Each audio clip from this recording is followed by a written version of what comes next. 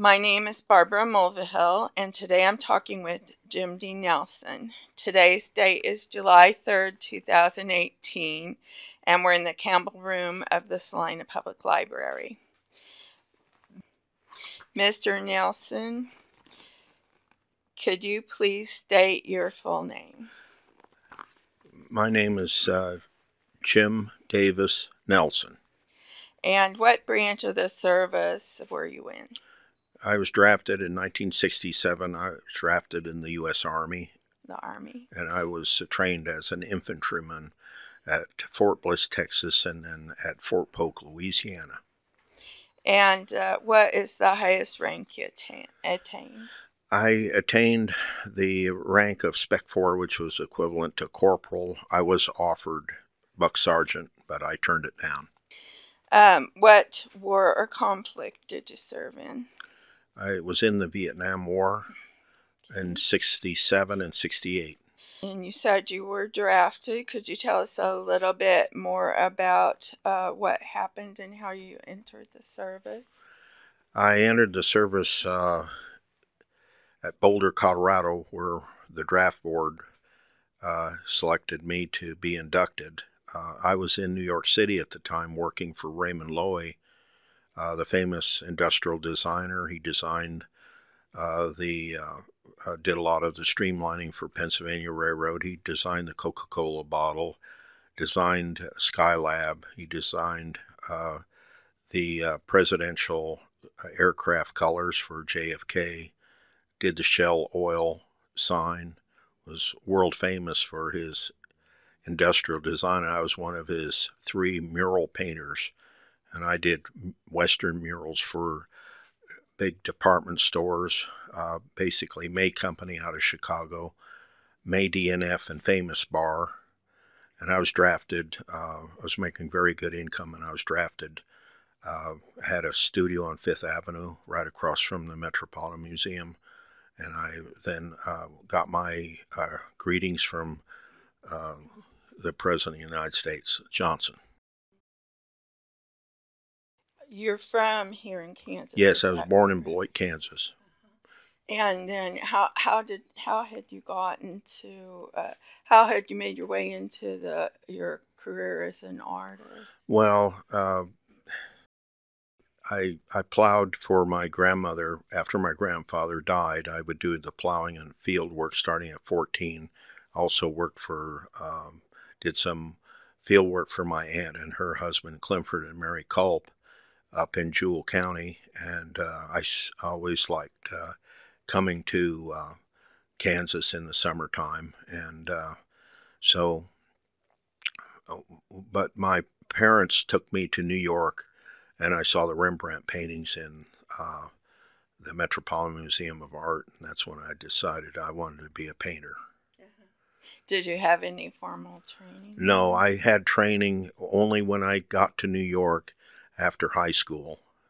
I left Kansas when I was 17 by myself on train and went to New York, and didn't have any money really, and but got a scholarship at an art school, and then I got a Ford Foundation grant at the art school, so that paid me for the classes and my supplies. So I went to the Art Students League and also the National Academy of Design up on 82nd Street. So that must have been pretty much of a shock when you got your draft notice. Yes, because I had about $8,000 worth of commissions to do down in Texas and in Denver, another store in Denver, May DNF, and so I belonged to a very difficult union to get into, which was the United Scenic Artists Union, that did all the backstage work for Broadway and TV, and they also did Epcot Center, and so you had to be selected to be in that union because of the quality of your work. You just didn't get to join a union like most unions. You had to be qualified to be in the union. And so when I got drafted, I decided I didn't want to go to where the Eastern Establishment soldiers were going, down to Fort Jackson, South Carolina. So I applied for transfer to somewhere where Kansans and Oklahomans and Texans went to, and that was Fort Bliss, Texas. So that's how I ended up at Fort Bliss, Texas. Okay. Mm-hmm. And then you went through basic training there? Yeah, very, very rigorous training there. Only half of our training personnel, 120 soldiers, were able to make it through physically and mental. We had 3 attempted suicides, and we were investigated by the Inspector General for the severity of our training. But I think it really was an idea they had that they wanted us to go through Marine Corps type training. Oh, okay. Because it was a wartime situation. Yes, so they wanted. And then at Fort Polk, that was supposed to be even worse, but that turned out to be a piece of cake compared to boot camp. Yeah. So, do you think the suicides in your unit were because the attempted suicides? Attempted suicides were because it was so tough. I think it was that, and a lot of soldiers were not expecting the type of training that.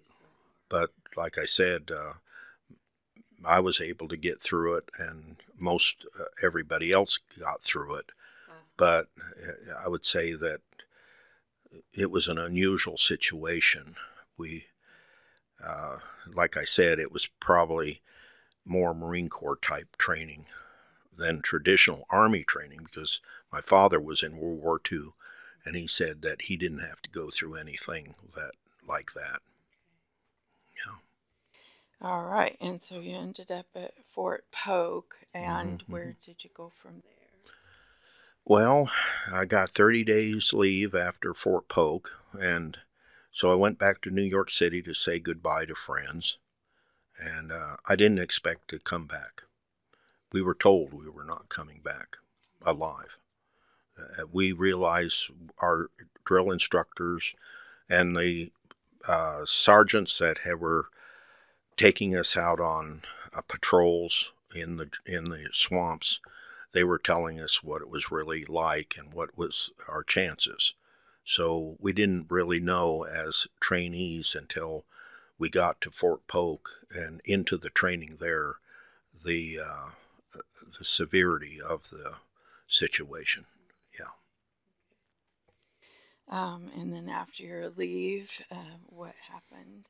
Well, I went back to Denver to say goodbye to my folks, my brother, and I got on a plane and went to Oakland, California, and was ready to be shipped by airplane. Flying Tigers was the name of the company that flew us over to Southeast Asia. But we had to stop in Osaka, Japan, because we had to get around a typhoon. And then on the way down, I saw Iwo Jima and Guadalcanal from the air, 30,000 feet. And then we landed at Cameron Bay, and I was supposed to go to 4th Infantry Division, but the last moment they transferred me to 3 Corps, which is north of Saigon. That would be the 25th Infantry Division. Mm-hmm. And what did you do there?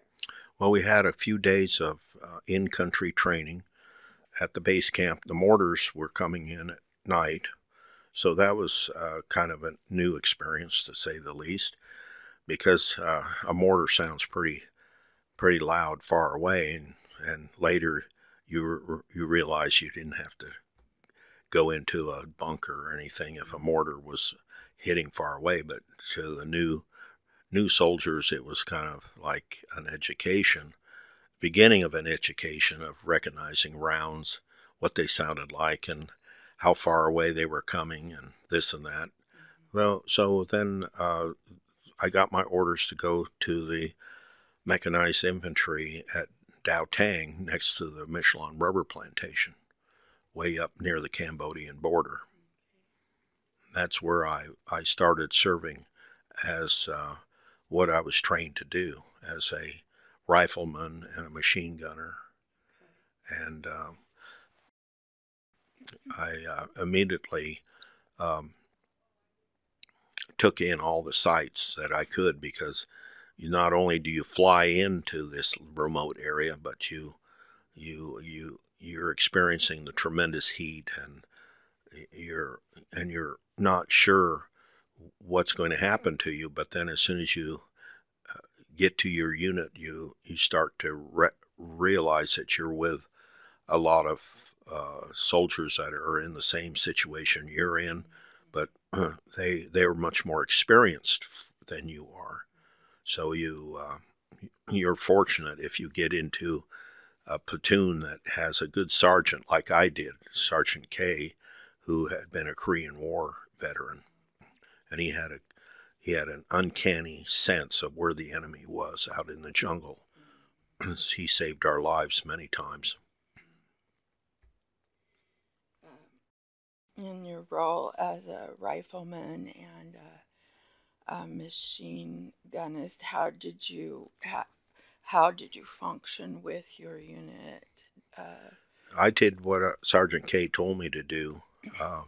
He was very severe. There was no drugs or anything like that, like the movies and TV demean the American soldier in Vietnam. Mm-hmm. The reason for I'm saying that is because one soldier depended on another soldier to be awake and be conscious and be on a full alert. And so you were sometimes you didn't have sleep for days and nights, because you were attuned to trying to stay alert to stay alive. Mm-hmm. I mean, at nighttime we went on ambush patrols. We went on which was called listening posts, which you took a radio with two other soldiers, and you were way out there in the jungle, way ahead of everybody, and you listened. You were lying down behind a log all night long, and you were listening for the enemy's footsteps. Mm-hmm. And there was that was scary. Yeah, absolutely. Yeah. Is that pretty much what you did within your unit? Is go on out ahead of the other? We moved during the daytime, and we weren't allowed to ride the mechanized tracks, which we called M113s or tracks, and they were armored vehicle that had tracks and a 50 caliber machine gun on top.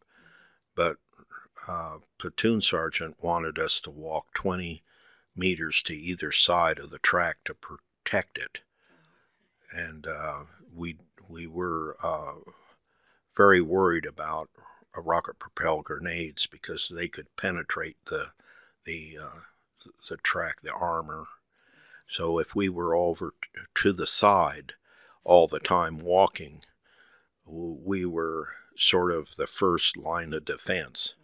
And in the thick jungle, sometimes you couldn't see the person ahead of you, but he still wanted you to the side to try to protect the vehicles. We had 20 armored personnel carriers in our company, and we went through the Tricanopy jungle in column, that is in line.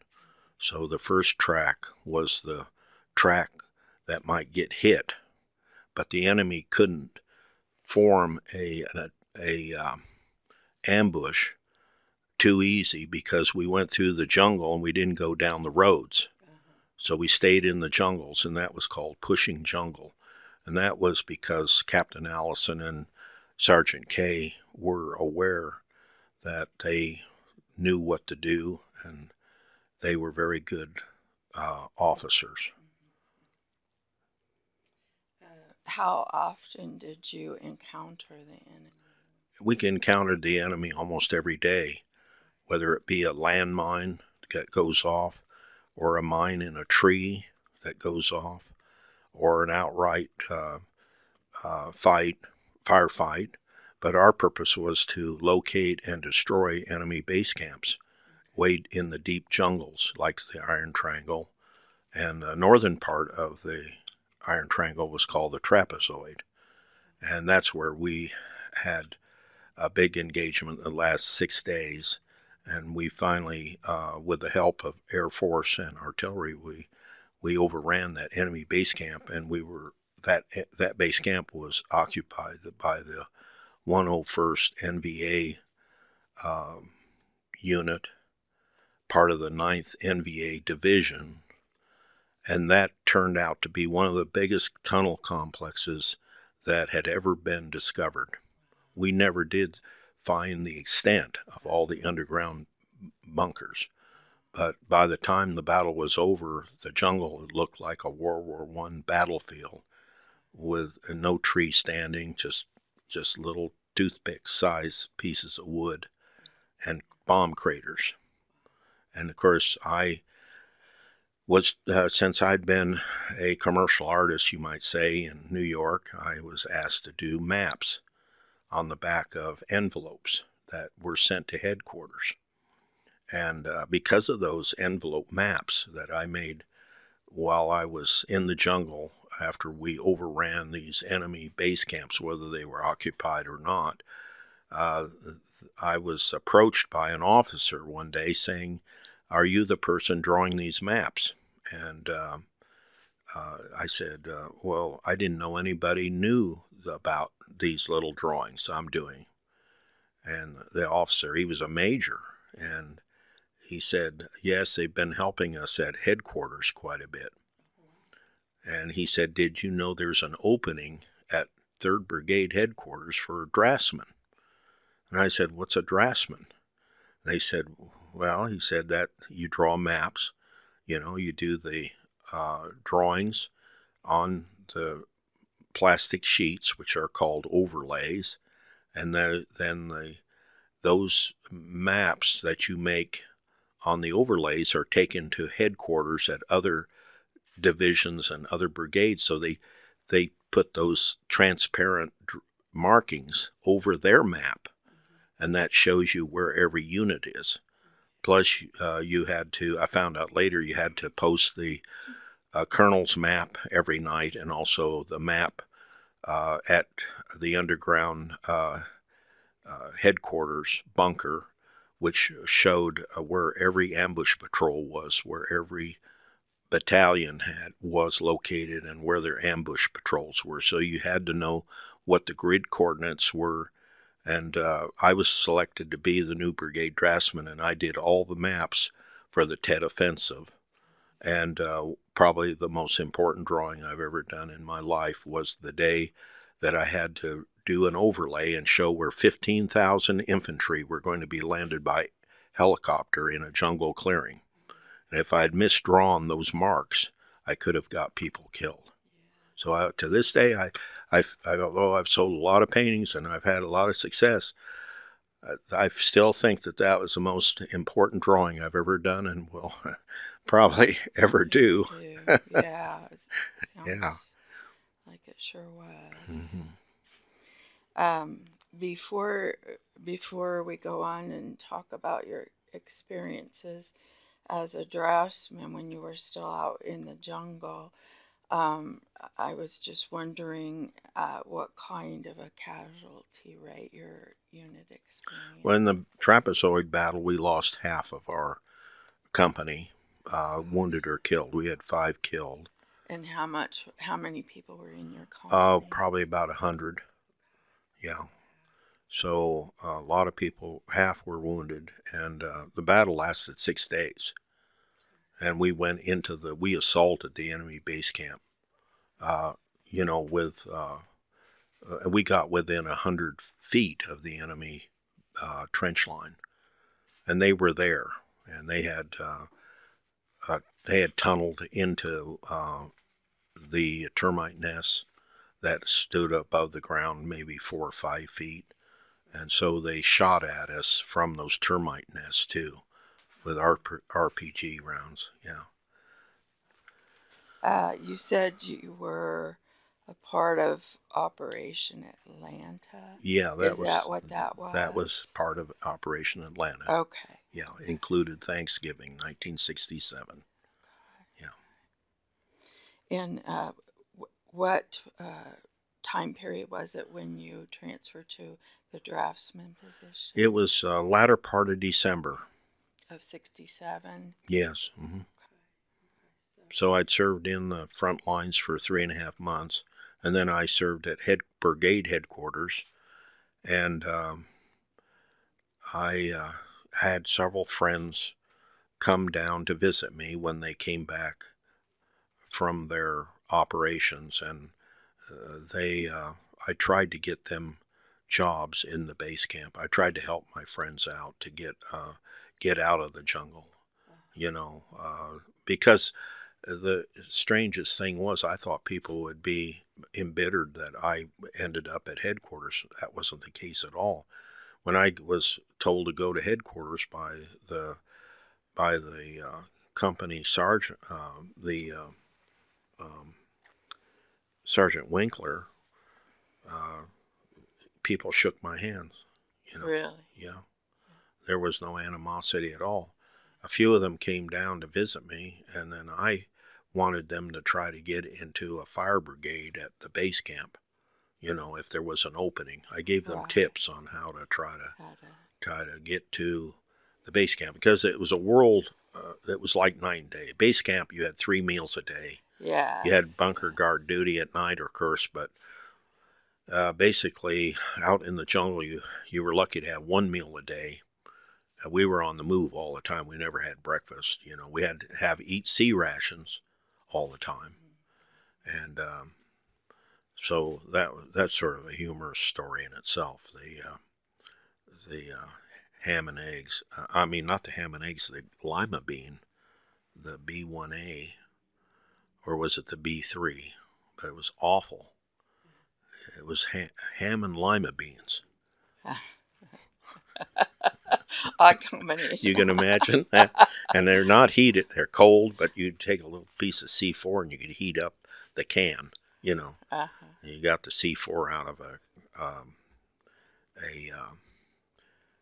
one of the anti-personnel mines, Claymore mines. They would somehow, you could share a little piece of C4 and light it with a match or something, and it would burn real hot.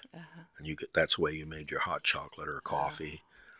And some of the soldiers made pizza out of some of the sea ration bread and Tabasco sauce, and they were quite innovative, Yeah. So, because you had to be. Yeah, we only got once. Chinook would bring in a hot meal in the evening, but during the monsoon, everything was wet, rained, and the mud was everywhere, and we didn't get back to base camp for 35 or 40 days, so the socks just rotted off of you, and your clothes were just disintegrating because of the mold and the weather, just you're soaking wet all the time. Yeah, that sort of gives you an idea. Not only that, but then the stress of the fear that the enemy was watching you all the time, which they were, and so they knew the terrain, and but they didn't like our 50 caliber machine guns. We dug in a lot. Sergeant K made us dig in a lot. We dug in the mud and we dug into water. And he made us dig foxholes in the water, and then he wanted us to be chest high with foxholes all the time. And Constantina we were working all the time digging in. Now I think that's why some of the other units got hit, because they didn't go into a defensive posture. Their company commanders weren't as strict as the ones I experienced. So I think that the enemy would not attack a better defended position. They would attack a unit that had not taken the time to dig in the evening. That is, you know. Mm-hmm. After you transferred to your draftsman position, um, could you tell us a little more about that? And was that during the Tet Offensive? Yes, it was before the Tet Offensive. Before the Tet Offensive. Our Colonel Dames, was assigned by Westmoreland to be in charge of the counteroffensive, which the American Army in the III Corps executed against the enemy during the Tet Offensive and after the Tet Offensive. So my maps were crucial because they went to other units. And so Dames, it was called Area of Operation, and the maps showed quite a significant large area. And there were other units in that area, so all the maps showed where other units were. So that's how there was coordination, was through the overlays and the maps. And where was your headquarters? Dow Tang. It was the old Michelin rubber plantation headquarters. The French had been there. The French 4 Legion had been there. I don't remember the name of the unit, but I was, you might say, privy to be in an area where the French 4 Legion had served. On our patrols, sometimes we saw old trench lines that had been eroded, where there had been previous conflicts and fighting going on. So there was a lot of interest in my mind that we were sort of in a rather interesting area, because the Michelin rubber plantation was miles and miles of rubber trees, and when you got in the rubber trees, it was like in tunnels. The light did not show through the canopy, and water would be dripping off the leaves all the time. But the scariest thing was at night with the tarantulas and their big webs. And we'd go through, and they never bit anybody that I know of. But I often wondered what those big spiders were. But they were humongous, and the webs were like 12, 14 feet in width. Wow. And we would have to walk through those spider webs at night, especially with no moon. You couldn't see where they were. And you knew there was a big spider up there in the corner of the web. But nobody ever got bit. But I saw those spiders, and they were scary. Now, I didn't know they were tarantulas at the time, but I saw in recent years, I looked it up on the internet, and those Vietnamese, they kill those spiders, and they eat them as a delicacy. Now, I thought that's not fair to those poor tarantulas. They didn't bite anybody. They were probably catching maybe small insects or big insects and small birds, you know. But I would say the leg expansion was a good foot. Wow. That's how big they were. The leg diameter was on them. Yeah. That doesn't include the red ants. The red ants were they stung you like wasp, and their nests were in leaves. And if a track antenna hit one of those trees with a red ant nest in it, then the red ants came down on everybody, and you would never see people stripped off all their clothing so fast in all your life because of the red ants. Mm-hmm. And there were snakes too. Snakes. Yeah. Gosh. And then the creepiest thing was the leeches, and they lived underground, and they were like big Oh, they were like big night crawlers, and they'd make a creaking sound when you were trying to sleep on the ground. Like if you had your poncho down and you had your head down, and there'd be this creeping noise. Well, those were leeches trying to get to you. And you know what a leech does. Yes, sure do. So those are a few stories. Yeah.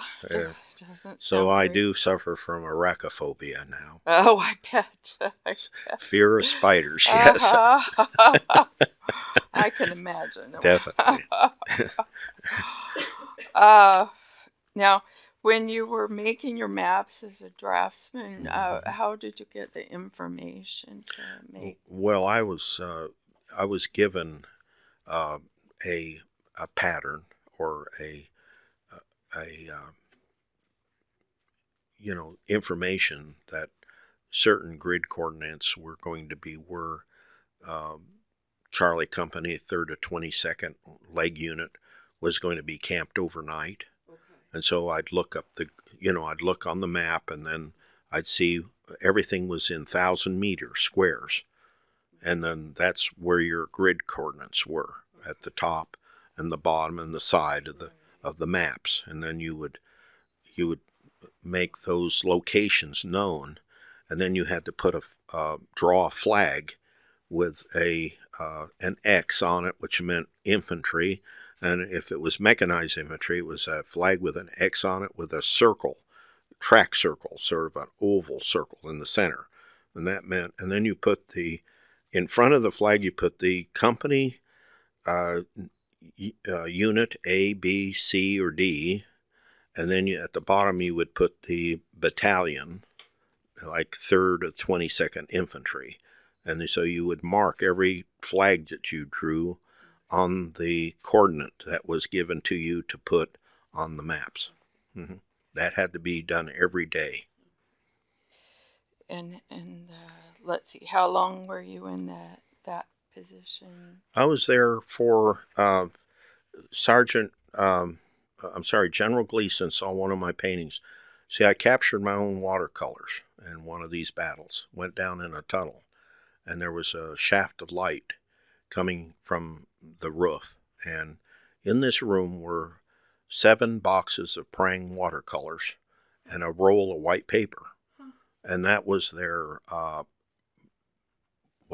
guess it would be called propaganda room, because when we went through some little villages like App 3 or App 4, there'd be a banner, with in between trees, and it might say, with broken English. They were so poor at drawing these propaganda signs. It would say, U.S. imperialist girlfriend home Cadillac, go home,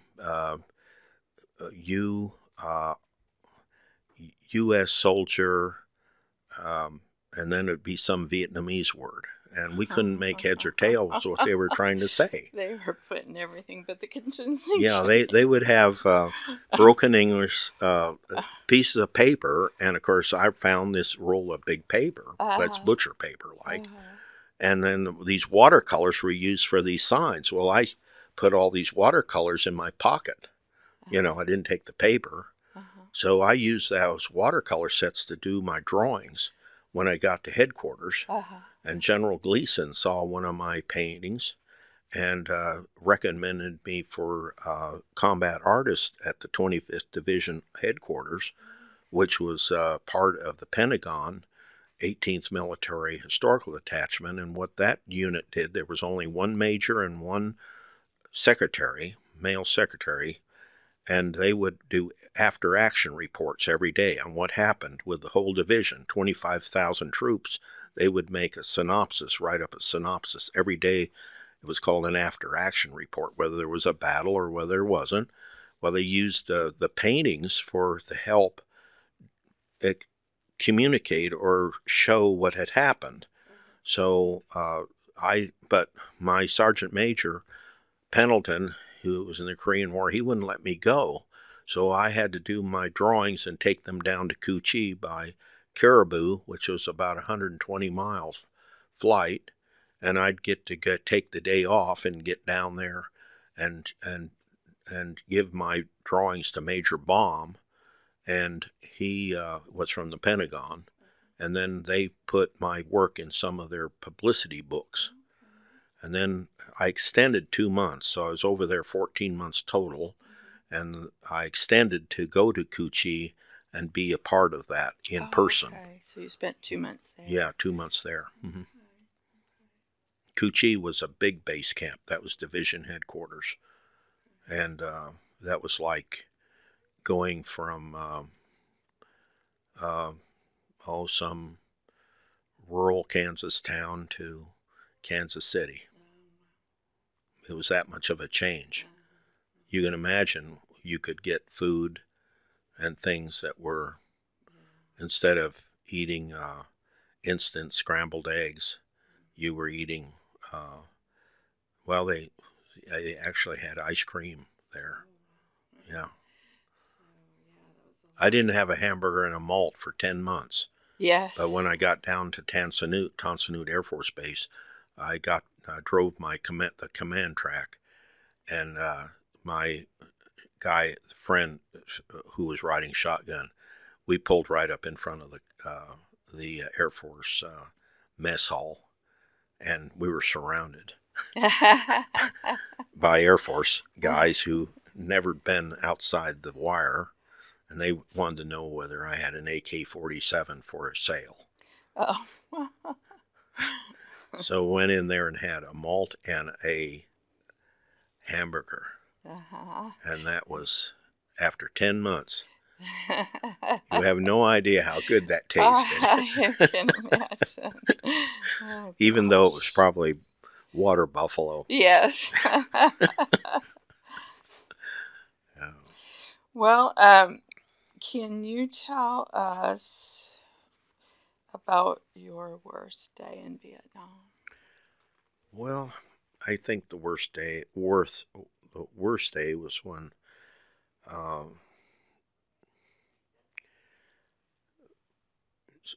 there were several days, of course. They were when friends got killed. Yeah, I had, especially like David Ditch, who I tried to help. He came down to visit me. He had a premonition he was going to get killed. And I told him that, well, go over to the fire department at the base camp and see if there's an opening there for you. Because, see, there are people derousing, leaving. Right. They've done their 12 months, and then there's got to be a position filled. And if you were lucky enough, like I was lucky, same thing happened to my father in World War II. He knew how to speak French and write French, so he ended up being a censor. And he was designated to be in the Normandy landings, and he was trained as a forward observer. His life expectancy was zilch. But my father lucked out in that way, and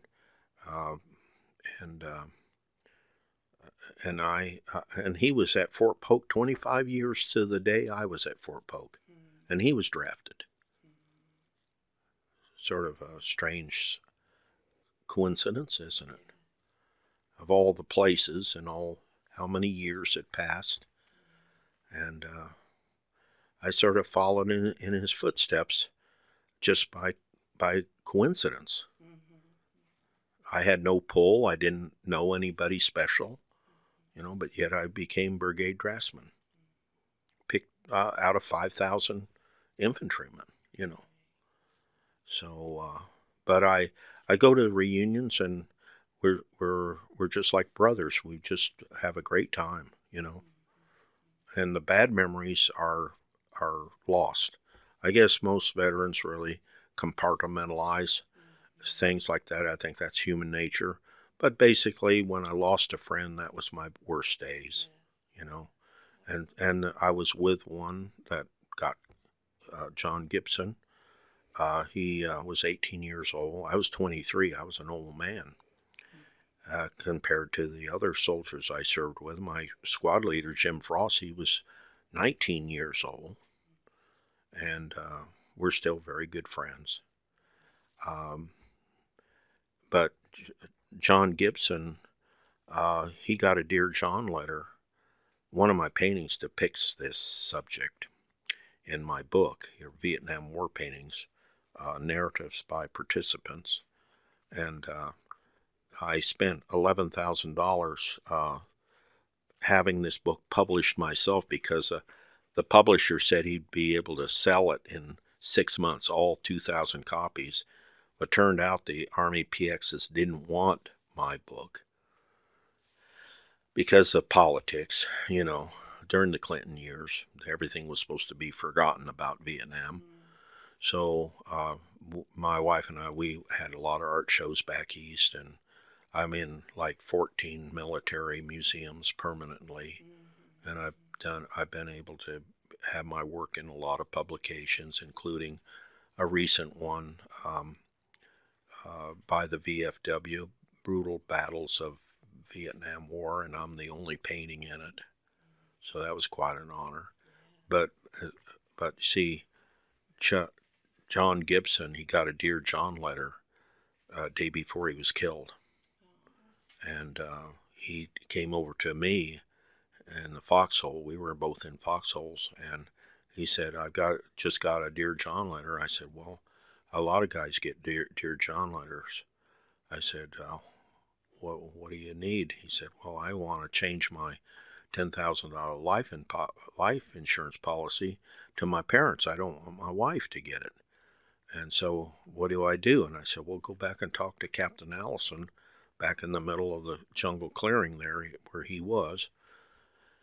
And he came back, and I said, John, what did he say? He said, well, I have to write a letter, and when we get back to base camp, I got to fill out a form.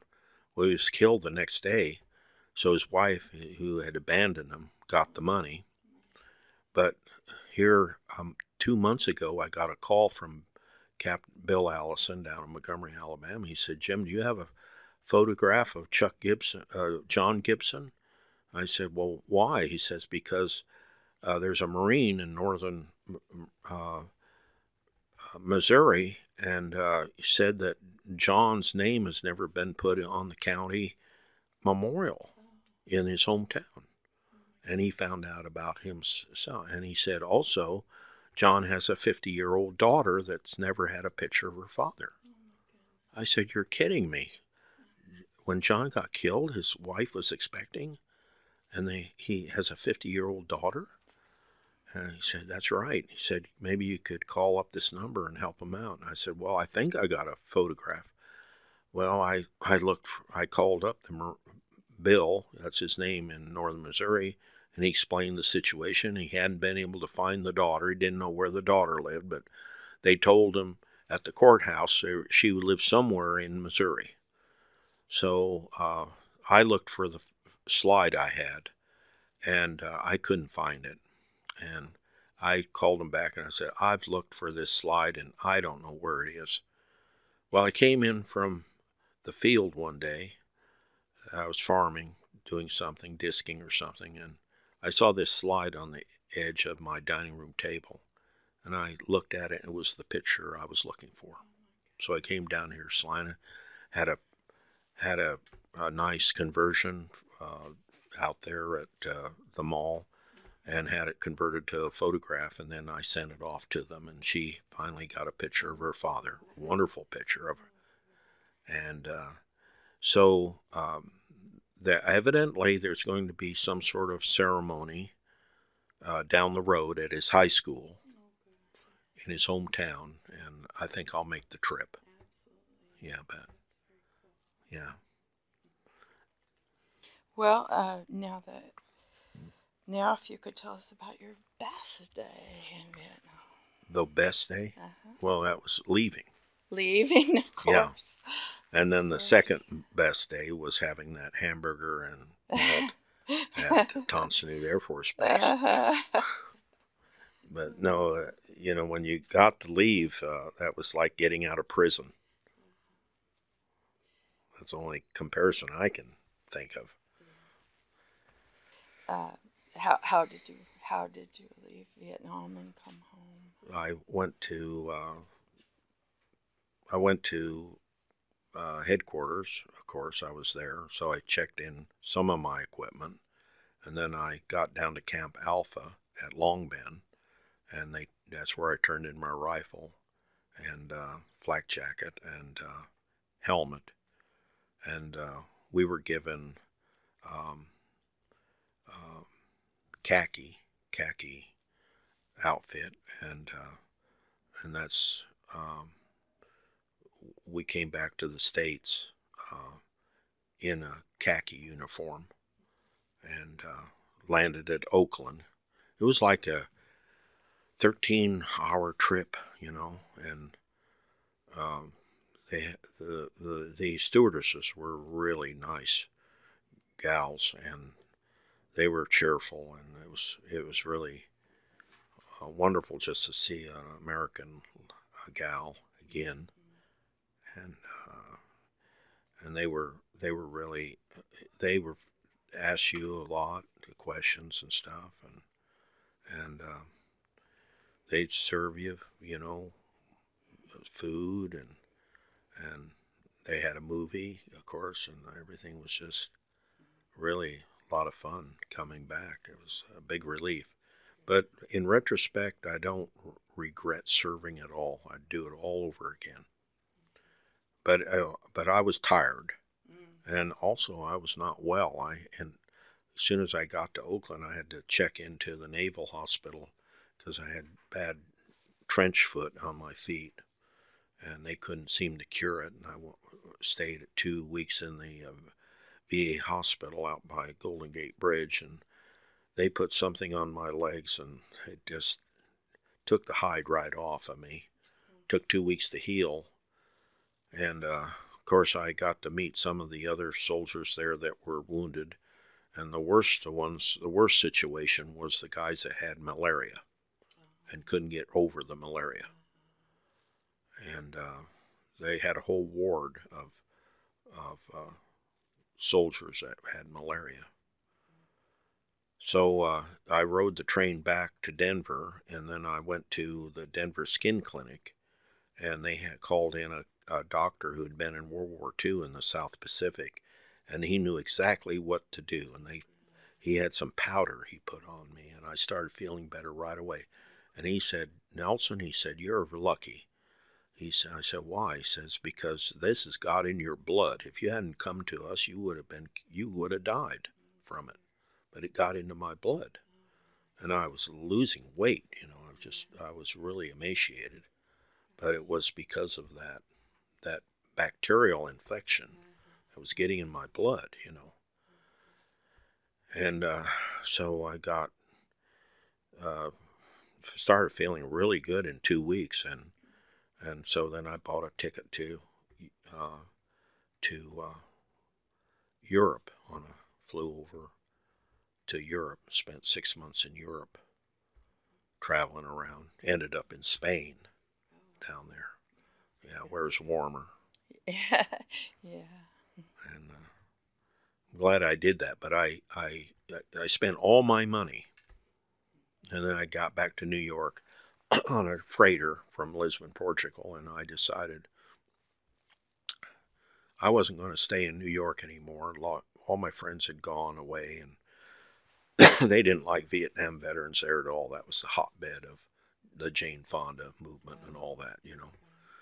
You didn't mention you were in Vietnam back in New York. Matter of fact, you didn't want to mention it here in Kansas, too. The Osborne VFW wouldn't even let a Vietnam veteran join. I'm not making that up. That's true. So I decided to come back here and start life all over again. I got to Beloit with 50 cents in my pocket. I went up to my aunt's house, walked up there. My brother's old car was sitting out behind the garage, and I got a battery for it and drove out to the farm. All the pipes were broken, but it was sure glad. It was like home. Is that where you still live now? Yeah, still there. I'm fifth generation there. But people were not sympathetic here, they'd been brainwashed by the media, which was anti-American soldier served in Vietnam, and that didn't change until the Persian Gulf War, where the soldiers were treated to a parade when they came back. Then I think the American public started to relate to the Vietnam veteran in relation to the Gulf War veteran, and why was it the Vietnam veteran was demonized by the media and the movies and just we were portrayed as drug addicts. And matter of fact, that was the rumor at Jewel. When I came back, I was a Vietnam veteran on drugs. Yeah, people said that. I found that out from a friend of mine. But and then I couldn't win. I ran for office. I couldn't win as a veteran. In '76, I ran for state legislature, and I wanted lower taxes, but they didn't want to elect a Vietnam veteran. That must have been very difficult to. It was a big disappointment for me. Yeah, I was disappointed, and but that's when the road divided, and I took the road on more paintings. Yes. Otherwise, I would have been in politics. Well, tell us about your Vietnam paintings. Obviously, you must have painted a lot of what you remembered from Vietnam. Well, it is not therapeutic what I do. It's totally historical. I try to chronicle the war, and from my own vantage point. That was multiple vantage points: front line, worm's eye view, and then headquarters. I had a unique experience in that way, and so it wasn't until about 1996 I went to a reunion of a sister battalion. Me and my wife went to a reunion in St. Louis, Missouri, and a young fellow, well, young, he was in his 50s, probably like I was, and he was writing a book on fire support base gold, and his company was overrun. He was one of the few survivors in the company, so his life had stopped there. So he's writing this book, and he's going to great lengths to get photographs from everybody and calling up families of those who were killed or wounded, and visiting survivors and fellow comrade in arms. And he's writing this book, and he says, "Could you paint me a picture of the battle?" I said, "Yeah, that'd be great." I said, "I love doing historical paintings, So I worked on this painting 6 months. It's now located at the Department of Veterans Affairs in Albany, New York, in their gallery. It's purchased by the state of New York, and it's a mural 12 feet by 6 feet, has 64 figures in it, and it's got published recently by the VFW in their new book, Brutal Battles of Vietnam. They actually featured my painting, and that was one of the first paintings I did, and it became so well known, the painting, that the military museum at Branson, Missouri wanted to show it and have a reproduction of it. The original painting's up in New York, Albany, New York, but I did some reproductions for the Branson Museum, and from there other military museums wanted my work. So I have a painting like in the Infantry Museum at Fort Benning, Georgia, the new museum there, and we had to take that to Fort Riley, and they put the painting in a connex and shipped it down there themselves, you know. And so I've actually made a little niche in military painting. I'm not, you know, famous or anything like that, but I have made a mark with my work, which I feel in my own lifetime is an accomplishment. And then I just got a commission from a Vietnam veteran in Los Angeles. He wants me to paint a picture for him of himself, and I get commissions all over. These veterans are calling me up or writing me, and they want a painting, and I do it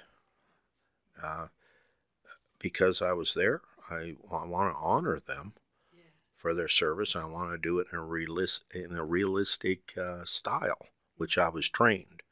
You know, in New York, I didn't train into non-objective painting, which was a rip-off to the art investor.